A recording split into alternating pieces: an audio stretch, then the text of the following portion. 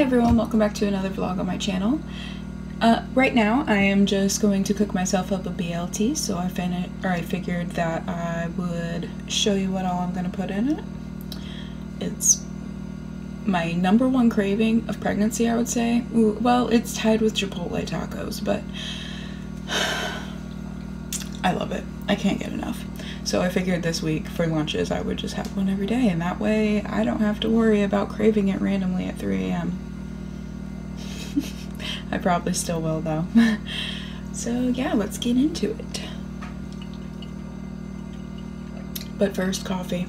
Okay, so I'll just kind of show you all what this little setup looks like right here. So I measure out the soy sauce and the maple syrup into here, dump it into here, and then put all the other ingredients in here, give it a good whisk, and I lay all my tofu out and I pour all of the marinade over top. It soaks in for like 5 minutes on each side, and then we are good to go, good to fry it up.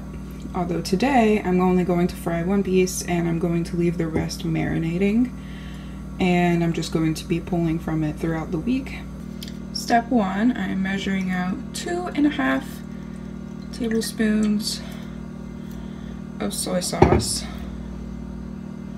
adding it to my measuring cup.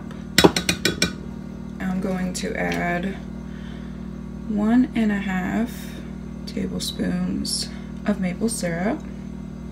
Now I'm going to add about a teaspoon worth of ground pepper.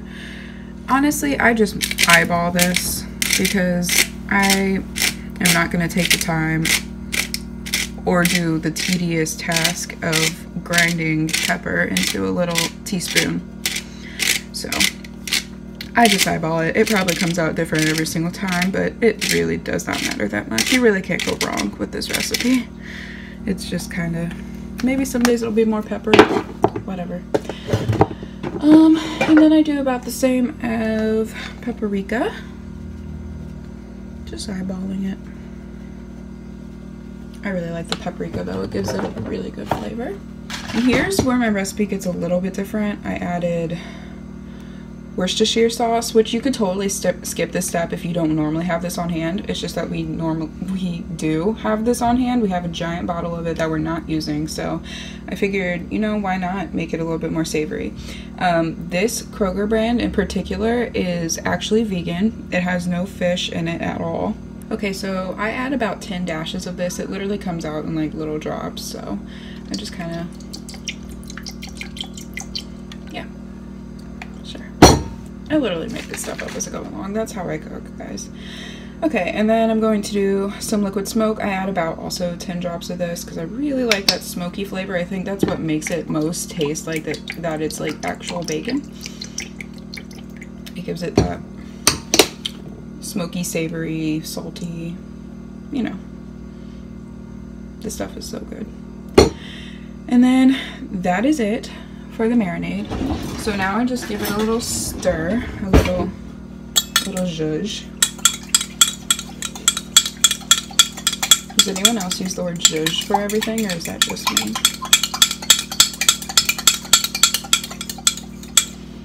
Okay, it smells super good.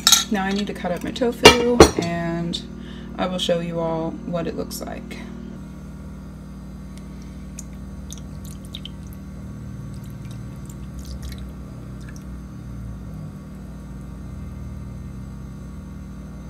Okay, so now I'm just going to let it marinate for about 5 minutes on this side, give it a flip, and then I will fry up my piece for today. So I just wanted to give you all an update about my glucose test, and all of my blood draws came back normal, so that means I don't have gestational diabetes, which is super exciting.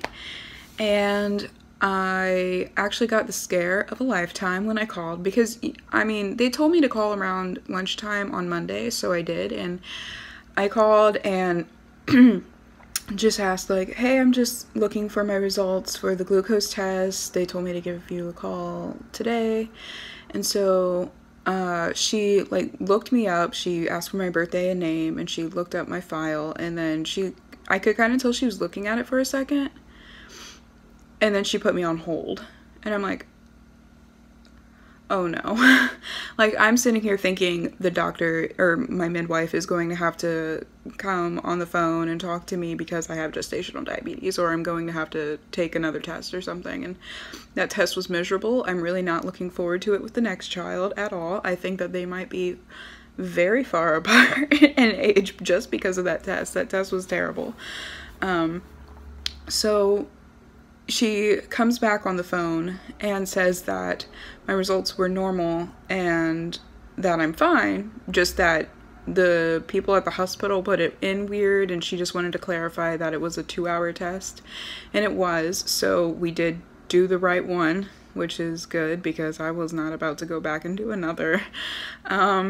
So yeah, we're all good.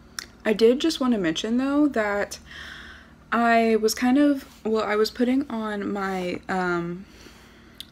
my lotion last night because I put it on every night before bed, and I kind of realized that there are some rather hard to see bumps forming in and around my belly button, and then on my hips where my stretch marks are starting to form, which stretch marks, they're not really, they're very light and pretty much invisible.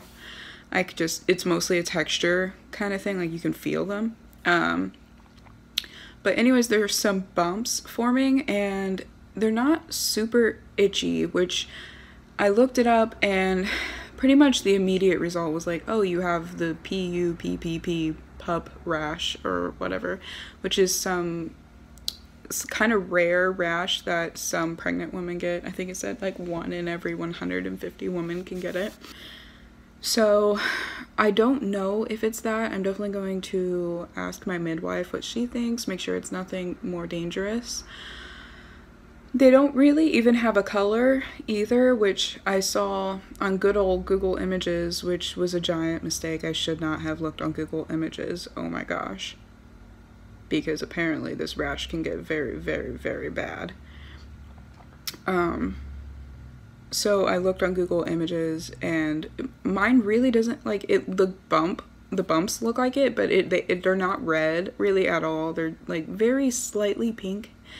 I don't know if that's just the rash starting and that's just what it looks like in the beginning or what, but I'm going to have to ask my midwife about it. It says on WebMD that you just can develop it randomly in the 3rd trimester, which I'm literal days away from the 3rd trimester, so that would make sense. Apparently it's more common if you're having a boy, which is weird. I don't understand why that would make any sense at all. So those things check out, but then it also says that more common if you're gaining weight rapidly, which I'm not at all. I've pretty much steadily gained weight throughout the whole experience, throughout the whole pregnancy. So I don't know. It seems super random. I don't know if that is it or not. I have been having more avocado recently, but I haven't had it in a couple days, so it'd be really weird for a rash to just now show up. So yeah, I'm not sure, but I just figured I would I'll keep you all updated on that and let you know what I find out, just in case anyone else is experiencing it, or if you have experienced the PUPPP rash before, or if you've experienced a different rash and you know what mine might be, please let me know in the comments, because it's not driving me crazy, but I am quite curious about it. Alright, I'm just about ready to fry up the tofu. Everything's coming along, pan's heating. Got my tomato and lettuce chopped up. I just wanted to show you guys that this is the bread that we just got at the store. Dave's Killer Bread Good Seed.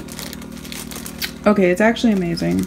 I hate how expensive it is because this loaf was like $6. But guys, it's really delicious. I don't know what to do about it. It has some really good stuff in it.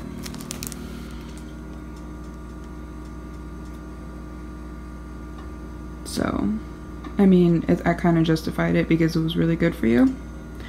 But maybe I'll look into trying to figure out how to make it at home. Or something similar, anyways. I toasted the bread for about 3 minutes. And then I added mayo on each piece and then Dijon mustard on that piece. And now I'm just about ready to assemble. And this is what my tofu is looking like. Super golden and delicious.